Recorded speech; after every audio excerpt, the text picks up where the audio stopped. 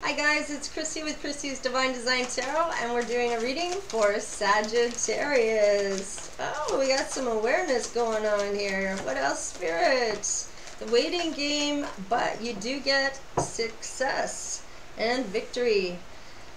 Ooh, and your crown chakra, it might be opening, but you've been waiting for the success and victory.